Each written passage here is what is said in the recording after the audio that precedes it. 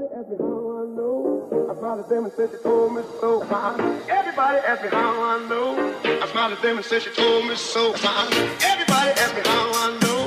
I smiled at them and said she told me so. Everybody, everybody, everybody, everybody, everybody, everybody ask me how I know. I smiled at them and said she told me so. Hey, this is Foxside, and in this video I will be covering the 3D graphics of this project.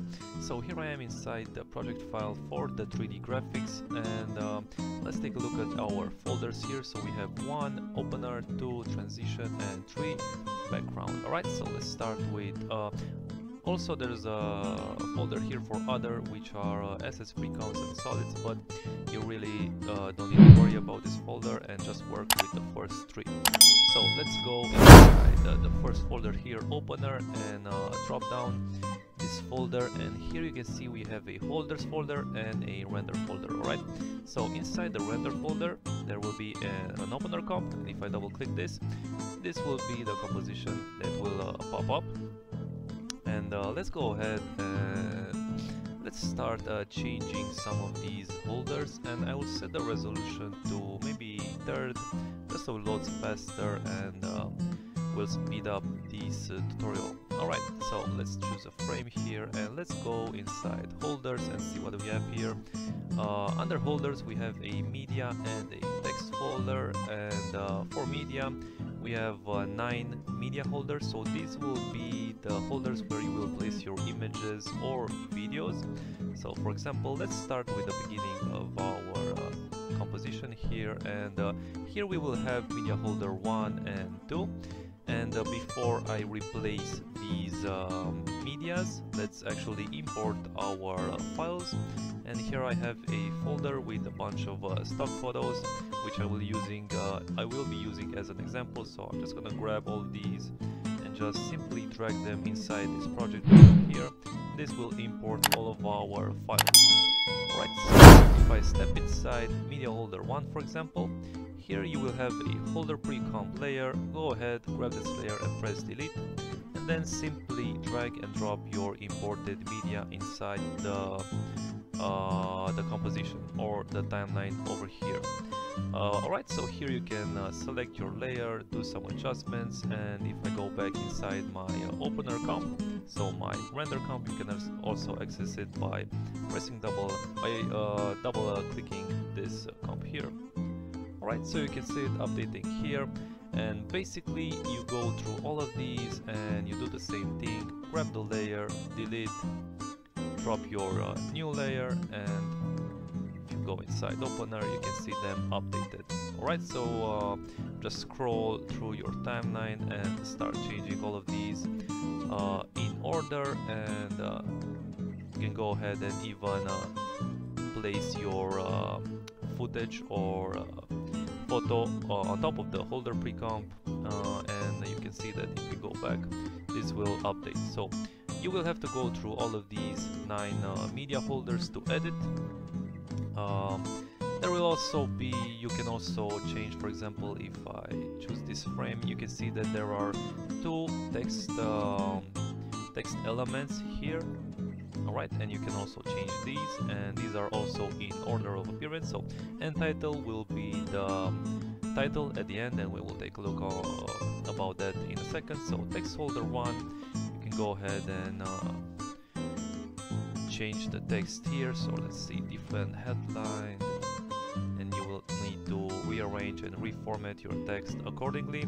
And there's another text for this paragraph here, and you can see that if I select this second layer, so the paragraph, and press U, there is some keyframe information which animates the text. So if you want to keep this animation, you will need to double click this text and edit it like so, if you choose so. Alright, so just keep in mind that you have to edit the existing text and not delete the layer and make a new text layer. Alright, so now if I go back, let's take a look.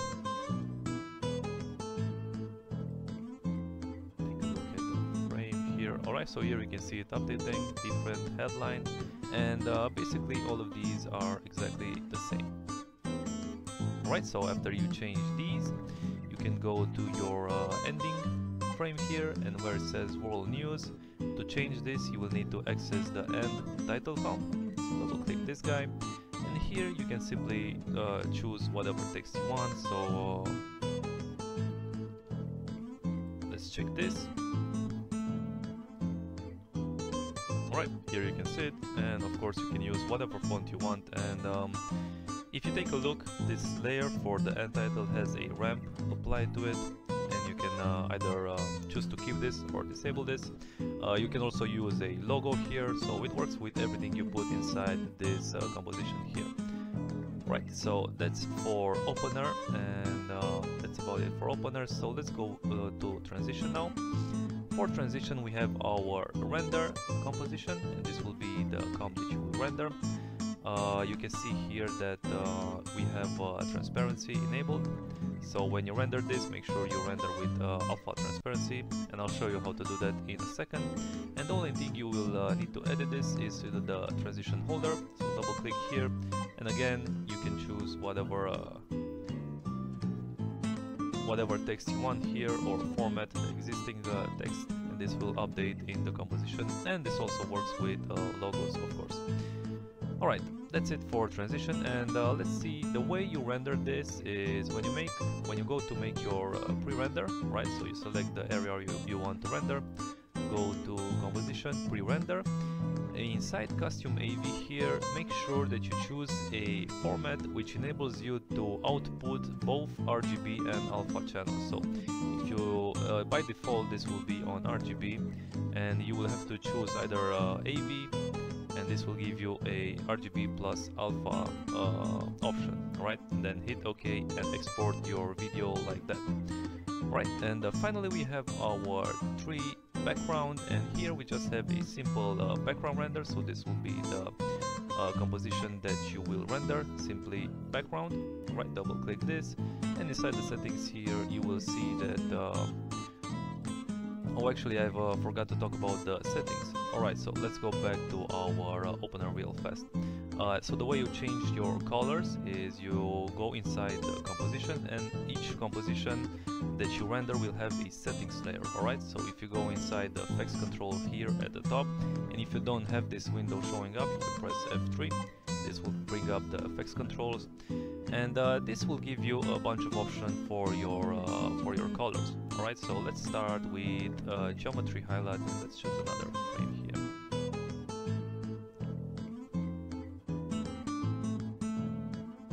Alright, so geometry highlight will be these highlight on these cubes, and you can change the color for this. You can see as I scroll how that changes. Alright, and geometry color will be a tint which you can give to the geometry itself. And for example, if the color is too strong, you can just increase the geometry tint. Alright, and this will desaturate the color, and you can control the color more easily, like so. Set this back to original values.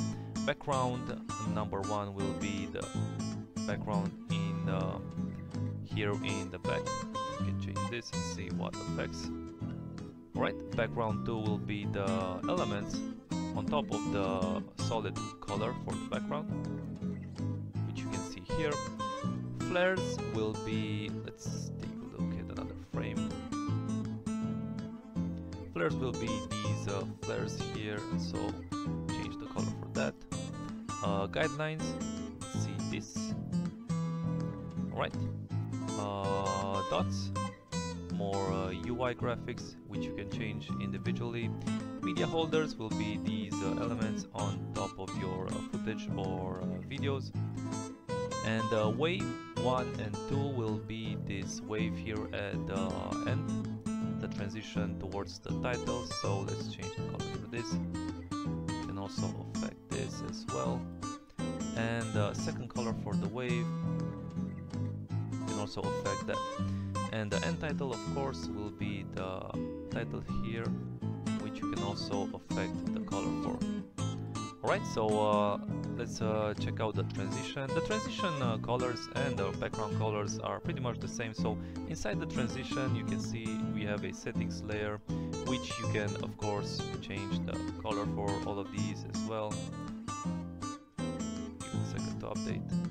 Let's change this to 3rd resolution, and let's see. Alright, so you can see here the geometry highlight changing, and the rest of the colors are the same. The only thing extra here will be that you can adjust the position of this flare.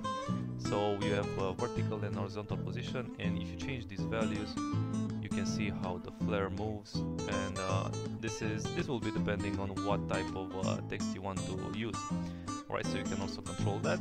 And for our background, we have the same settings as our other ones, so you can change the geometry, for example. Give it a second. Alright, and then so on, exactly the same as the others.